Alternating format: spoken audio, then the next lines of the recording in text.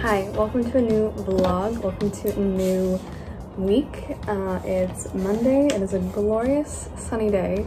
I cannot believe it. It's finally above the negative degrees, but I just got a package, so I thought we would start off the week with a little unboxing because I got a Sephora package.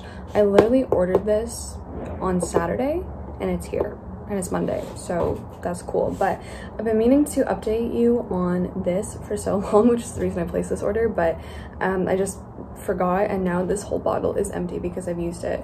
I think I was saying how I was searching for like a good face wash. I hadn't really found one ever in my life that I'm like, oh, I really love that. I really feel like it makes a difference. But this one, guys, oh my gosh, this is the best face wash that I've ever used in my life. I'm having a little bit of a breakout right now because I'm on my period, but this has like literally made such a difference for me recently. And the whole bottle is now gone. I think I have like one wash left maybe. But this is the Youth to the People Kale and Green Tea Spinach Vitamins Superfood Cleanser. My skin has literally never felt that clean after I wash it, and like it has made such a difference for my skin. So yeah, this is the one that I ordered a few months ago. I was honestly hoping that I wasn't gonna like it because Youth to the People is a bit of a more expensive choice, and so I got like their smallest size of it so I could try it, but I had to buy it again. So I did. This time I got the big version, like the standard version. So this is what it looks like. I'm really happy. Ooh, she's big.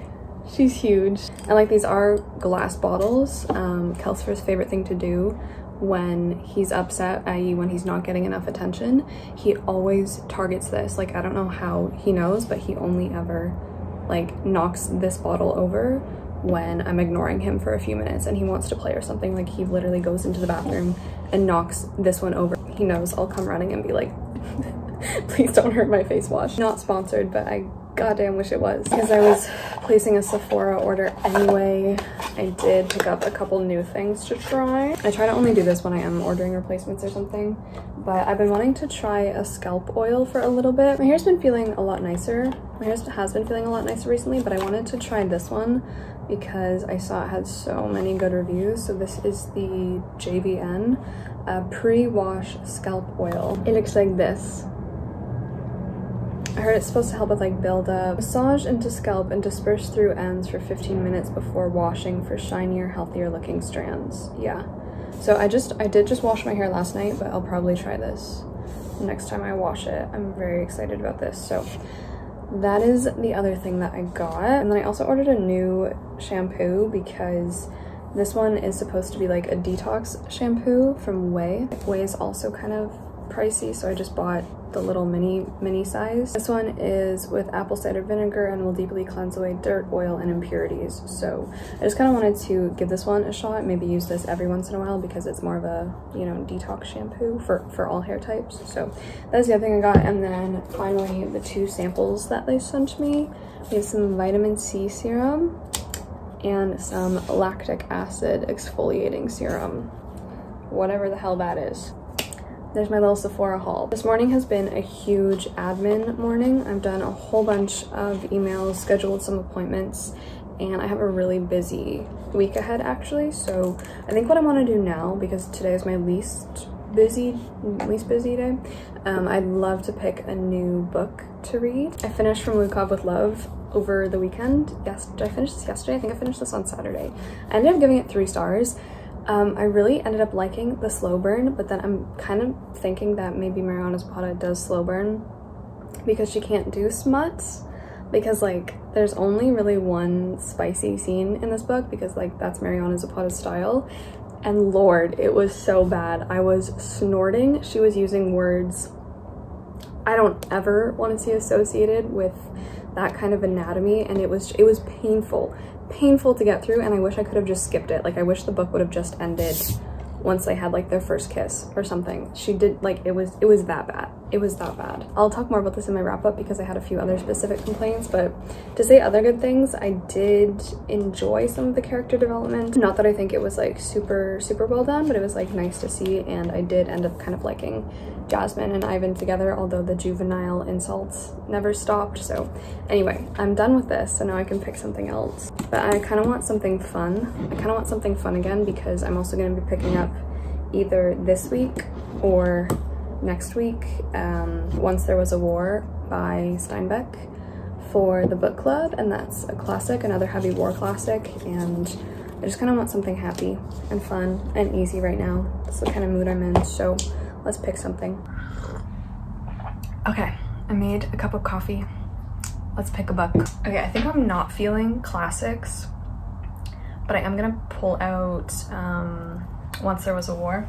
So here it is. Oh, I'm like matching with it today. It is 233 pages long. This one I think is more nonfiction, but I'm also gonna pick a bookmark, and then I might just like start it very slowly. Probably not right now, although maybe I am in the mood for this. You know what? I don't know. Let me grab a bookmark. I got Carolyn to leave her business card. Here when she was here, so I'm gonna use this as a bookmark because it's just cute and it's for our book club. So I'm gonna put this on my desk, and then if I'm kind of feeling like I want to pick this up, I will, but let's pick like a bit of a fun, lighthearted one.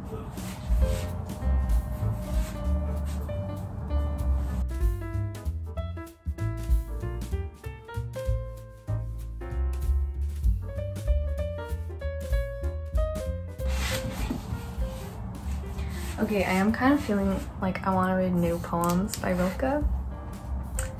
I don't know, like this looks deceptively long, but the poems are very short and half of them are in German.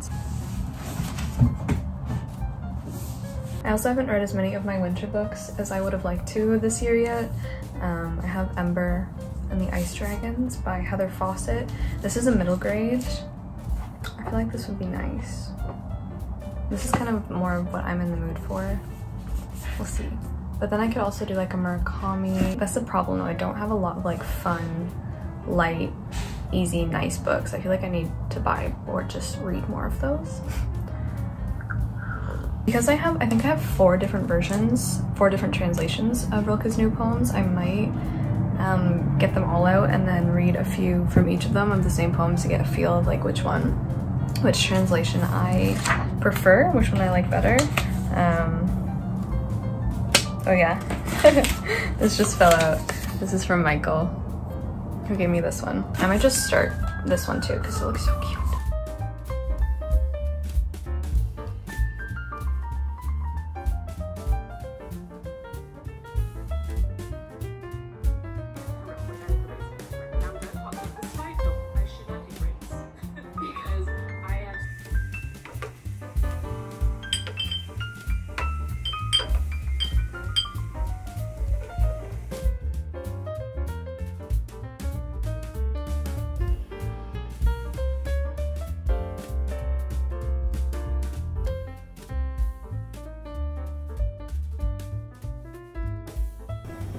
Okay. Excuse me. Hey, what are you doing?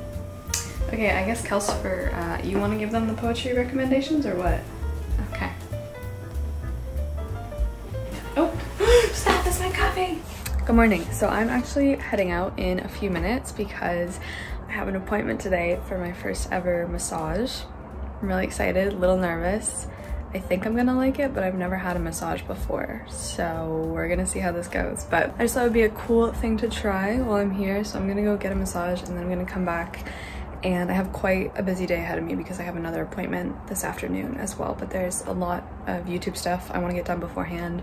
I'm also going to be calling Carolyn this afternoon, which is going to be amazing. And yes, but first let's go relax a little bit. Oops, I'm back from my appointment. It was a hair appointment and my hair is gone. So obviously I got quite a big chop. I'm very happy about it. This has been something I've been wanting to do for so long. My long hair was pissing me off. That was my other appointment yesterday, so that is where I went, got that done. And my massage was also pretty good. It was definitely a bit more painful than I was expecting, but like I feel a lot better now, like after the massage, you know, now that it's over. So anyway, that is my little update for right now. I actually can't chat for too long, even though I have so much to update you on reading wise, because I started a new book. We have this man who's in a very playful mood as usual, honestly. I'm about to head out to a yoga class. I actually haven't been to a class at the gym for a little bit, although this week was kind of my week back. I did Zumba for the first time earlier this week, which was really fun. But yeah, I didn't go for a while because I tore my bicep. I tore my bicep lifting weights, so anyway, pretty much all fine now. We're all good. It took a little bit to heal, but I'm gonna go to yoga and then I'm gonna come back because I did end up starting Ember and the Ice Dragons by Heather Fawcett, which I have been absolutely loving. I'm obsessed with this, is basically the update I can give you right now, but I'm gonna go get ready to go. I don't know how I'm supposed to like really do my hair because like I can't really tie it back, so I just clipped the longer pieces back with bobby pins. The mirror is also so dusty, good lord. These are the leggings that I got from Lululemon on their, I think it was their Boxing Day or Black Friday sale. These are just a line, but I really like this color. And then this top is from Halara. I'm finally back inside for the night, but I so wanted to give you an update on Ember and the Ice Dragons because I am obsessed with this. Why is this so good? Like, why is it so good? And I went on Goodreads and it has, I think, under 1,000 ratings. So please read this if you are looking for like a nice, whimsical, magical, feel-good kind of book. I will say it's honestly sometimes a bit hard to read because it does deal obviously with dragons and people hunting dragons, because the plot of this book, the synopsis, is that we have this man named Lionel, and he is a storm-mancer because in this world people can work magic through storms, through magical storms. Like that's the only way that they can have any sort of magical powers. So one day he's out in Wales chasing a storm. He's a storm chaser and he comes across this baby dragon, and her parents have been killed by poachers because dragon scale and also like the heart scale of the dragon is very valuable, but Lionel can't bring himself to kill the baby dragon, and so he decides to put a spell on her that will transform her form into a human girl. And he names her Ember, and he takes her in as like his adopted daughter, and they grow up together where he lives on a university campus in England because he's also, is he a professor? If you like his Dark Materials series by Philip Pullman, a lot of the same vibes there because Ember grows up as like a human girl, pretty much, except like the spell messed up and so she still has her wings. So there is like an invisibility cast over her wings, but she can still fly as a human girl, which is fun, and like she can speak English. So magical. I love Heather Fawcett's writing. She's so good at adding in like little unique splashes to her world that are just, they're just so magical, like just little different things. But this book really begins because Ember has the unfortunate habit of bursting into flames. Like she can't really help it. She'll just spontaneously combust because she's a dragon whenever like she kind of walks into the sunlight or when it's the summer. And so to stop herself from injuring or killing someone, namely like her father or her cat or anyone, she's like, I need to ship myself off somewhere really cold, really dark, where I'm not gonna burst into flames all the time. So luckily her aunt works at a research station in Antarctica, which is so fun. And so she travels all the way to Antarctica. I freaking love this book so much. Like it's so good. Anyway, so she's in Antarctica, she's there, she's meeting like penguins, different researchers, but there's also poachers there because ice dragons live on the South Pole, so they're there to hunt the dragons, and it's so good. It's so heartwarming, it's so fun, and I'm just really, like, I'm so glad I picked this up. I'm really thinking even about giving it 5 stars. I think the writing is glorious. I'm loving the way that Heather Fawcett is describing things, especially describing the snow in Antarctica and dragons, and it's so fun. I don't think I've ever read a book set in Antarctica either, so yeah. I heard of this because Jade from JD Reads mentioned it a while ago, and then I picked it up off of thrift books, I think like last spring or something, but I'm so happy. And like, look how cute. Oh my god, gorgeous.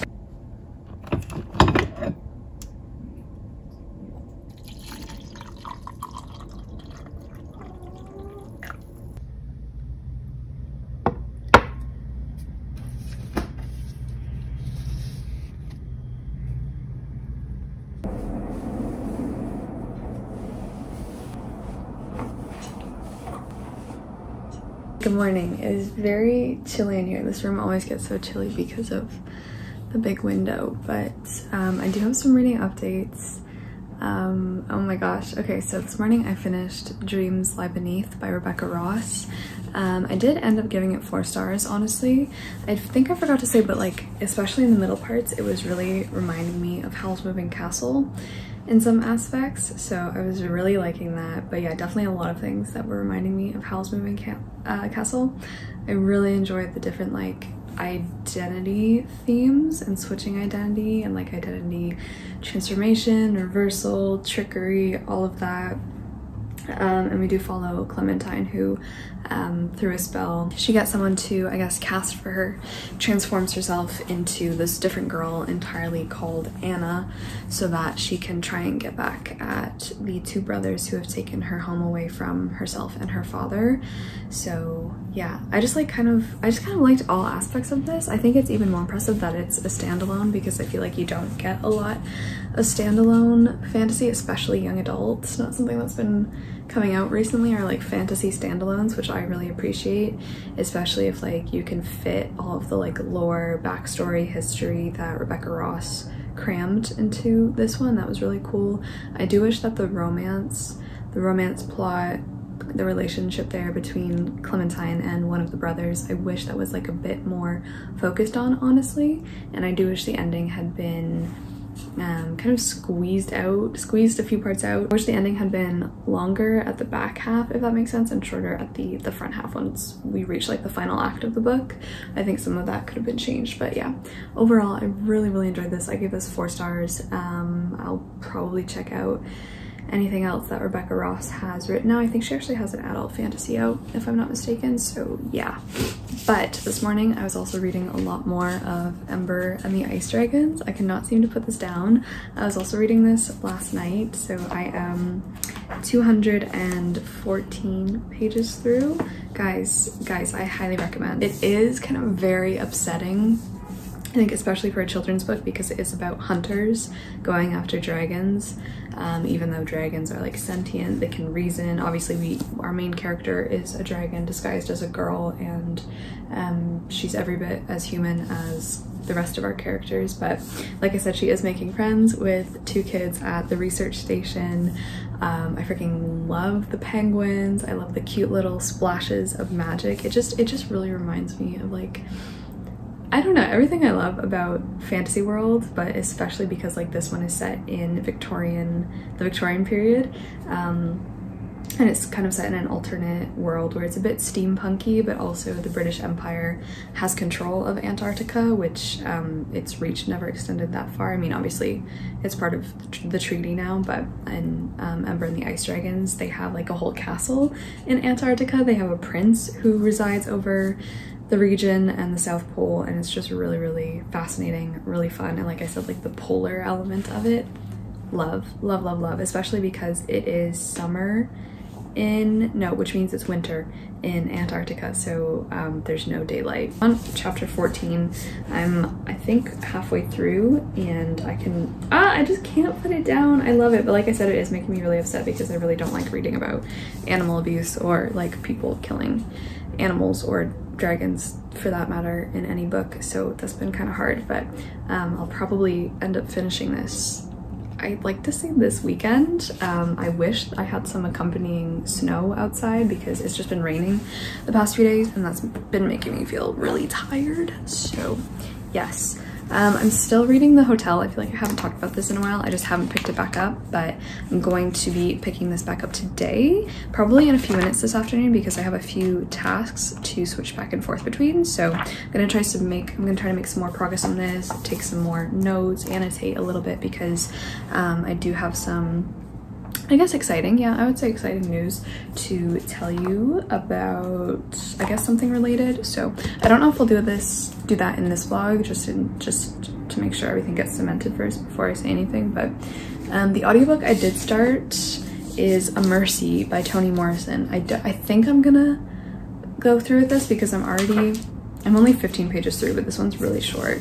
I got this thrifted a little bit ago, but Toni Morrison's audiobooks are great because they are narrated by her, but I do find Toni Morrison a bit of a challenging author because her way of writing, I think it requires a lot of work. I think she's brilliant, and so I really have to really be paying attention. It's not an audiobook where I really feel like I can, you know, do other things while listening to it, like a middle grade or anything like that, or the fantasy. So this one is set in, I think, the early 1600s, no, late 1600s, when the slave trade was still in its infancy. In the Americas, religious and class divisions, prejudice and oppression were rife, providing the fertile soil in which slavery and race hatred were planted and took root. So we follow a variety of characters in here. Right now we are from the perspective of Jacob, who's an Anglo-Dutch trader and adventurer with a small holding in the harsh north. He doesn't really agree at all with slavery or anything like that, but he takes a slave girl in part payment for a bad debt from a plantation owner in Maryland. So the daughter's mother is like, I'm gonna send you off with Jacob because I want you to have like a better life, and she thinks, you know, she's gonna have a better life away from the plantation. So really do not know anything about this book. Like I said, I'm only 15 pages through, so I will keep you updated on that one. But I think for right now I might, do I want to make more coffee? I also need to start Once There Was a War. I don't know. I'm also needing to take some headshots today for something, so I'll probably do that probably once the work day is kind of over, and then I'll probably go outside to do that. Hopefully the lighting stays around. There's like no sun as well. So yeah, but that is everything I'm reading, and then I might start Once There Was a War. And I'd like to do some more research on Hemingway. So like I said, I'll probably switch back and forth between Hemingway research, reading The Hotel, researching on that, and then maybe reading a bit of Steinbeck as well. So, and then I have all these books from the library still about hotels that I have to read, and then I have a separate pile out there that I want to return, which I might actually, oh, I could do that today. That's a pretty good idea. Do the headshots outside, return my library books. Is there anything else I need to do? I don't think so. And then tomorrow I want to go thrifting for books.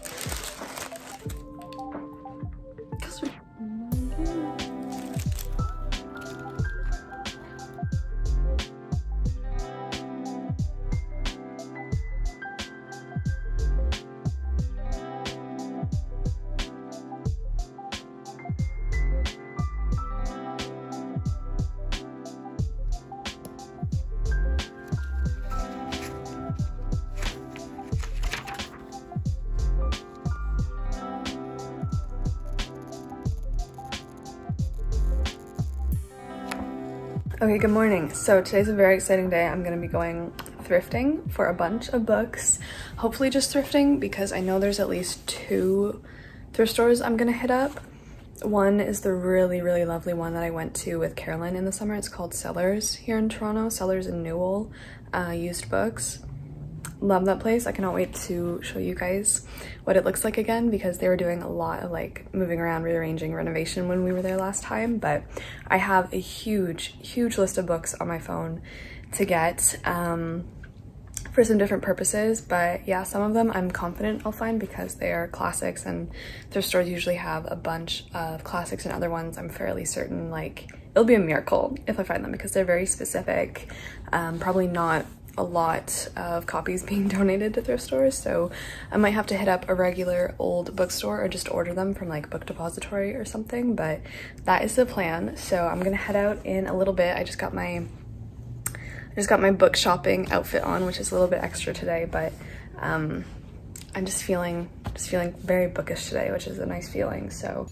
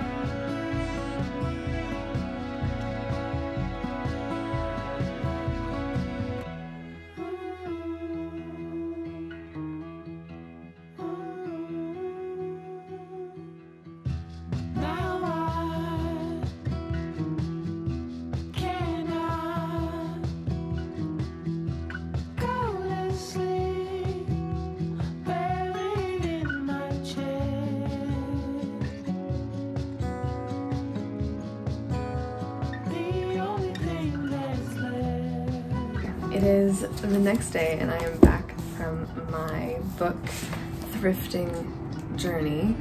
I ended up going to 3 bookstores actually, but I only found 2 of the books on my list that I was looking for, and then the other 2 that I bought were just books that I wanted to buy, which I wasn't really supposed to do, but it's fine because one of them is a book I've already read and I just wanted to have it in my collection. So I did end up, like I said, getting 2 of the books that I needed, but yeah, the other ones were really hard to find. I wasn't really expecting to find them because they're just, you know, not super popular, abundant titles. But anyway, the first one I went to was Sellers, which is my favorite, definitely my favorite bookstore I've been to in Toronto. I just love it. I love it so much. Highly recommend going. You guys recommended that one to me actually. It's in Little Italy. It is fantastic. So at Sellers I actually bought 3 of these. Anyway, the first one that I needed is Death in Venice by Thomas Mann. I've never read Thomas Mann. I actually hadn't ever really heard of him. The most recent thing actually is that he's come up on my, like, I asked people their worst book, and then everyone was like, why isn't Thomas Mann on there? I hate Thomas Mann so much. I didn't know he generated this much hate, I guess. I don't know anything about him, but Death in Venice is about this man who goes on vacation in Venice. He's a successful but aging writer who follows his wanderlust in search of spiritual fulfillment that instead leads to his erotic doom. The author calls it a story of the voluptuousness of doom. So anyway, he's in Venice and apparently there's like an epidemic in the city at the same time, but he becomes obsessed with, I think, this young boy or something. That's all I know about it. What I do know about it is that, of course, because he's on vacation, there's also a hotel. So I don't know what to expect of Thomas Mann. I've had a lot of the hotel books. That's actually where I heard about Death in Venice specifically. A lot of the hotel books that I was reading mentioned him, especially Hotel Occupied Space and the Hotel Lobby book I was reading. They both talked about Death in Venice, so it was kind of on my list of things that I was looking out for, but no, absolutely nothing about Thomas Mann, but I am excited to get to Death in Venice. Okay, the other one I got from Sellers because I have read this. It's one of, I feel like, my favorite books, and I saw it and I was like, you know, I've been meaning to add that to my collection for a while, is When We Were Orphans by Kazuo Ishiguro. I talk about this book, I've been talking about it.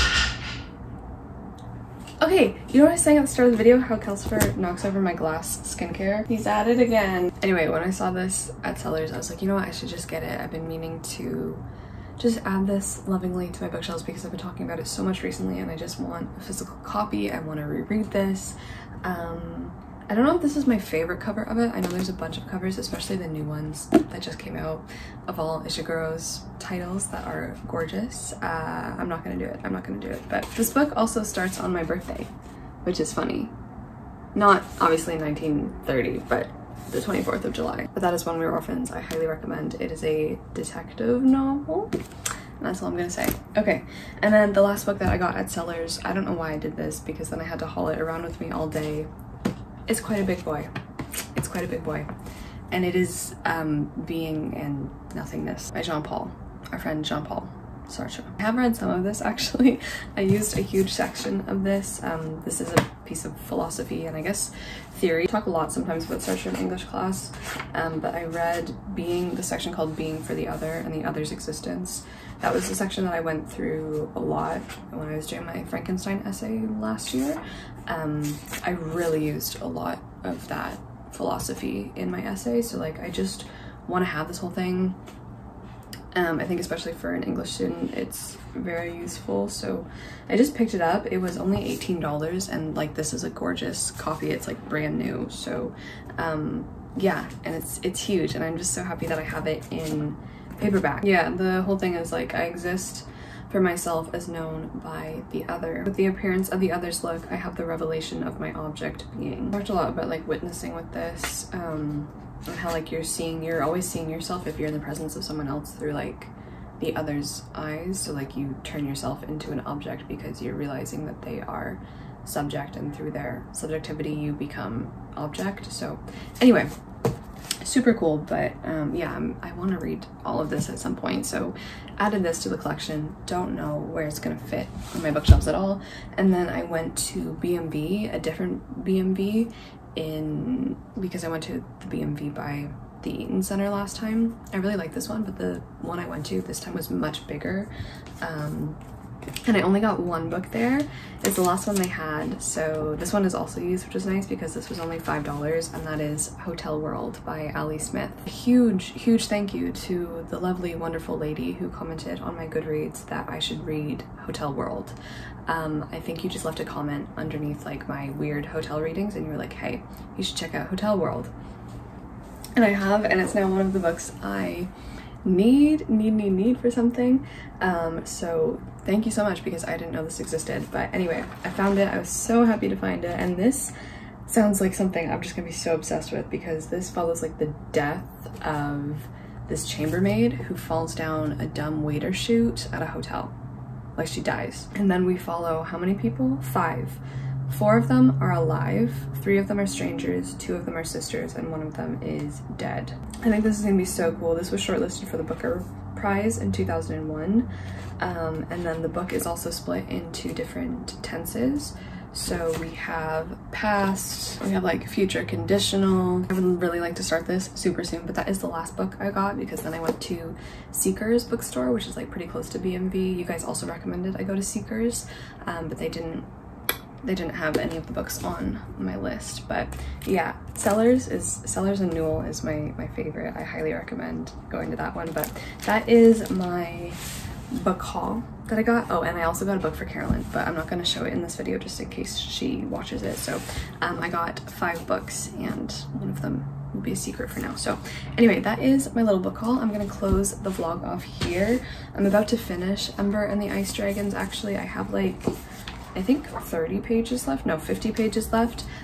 Still so good. I'm like really thinking about giving this 5 stars because I've just been enjoying myself enormously. So anyway, I want to say thank you so much for watching. Thank you for coming along with me on this week. Kelsifer says goodbye as well, and I'll see you in my next video. So ciao.